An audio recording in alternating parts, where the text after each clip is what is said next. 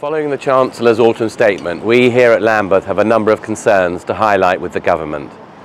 After 13 years of austerity, local government is at financial breaking point. Councils collectively across London are heading for a £600 million overspend by next April, needing to find £500 million of savings the following financial year while still delivering core services.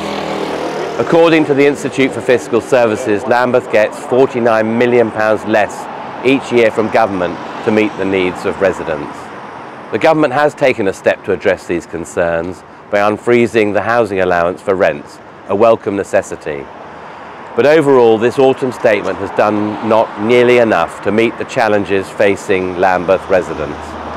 Tax reforms are too little, too late, and they go no way to supporting vital services that are chronically underfunded. We will wait for the details on progressing faster planning applications, but this too does not deal with the central issue of a lack of housing stock. Here in Lambeth, we needed a fundamental change to planning law, not tinkering with the rules, to allow local authorities to build the housing desperately needed by the 40,000 people on our waiting list. There was nothing from the Chancellor on the local government settlement, so Lambeth is still looking at a £38 million funding gap over the next 4 years. This is reflected across all London councils. Without addressing all these concerns, the Chancellor and Government will be failing people in Lambeth and preventing the Council from helping alleviate the problems facing so many.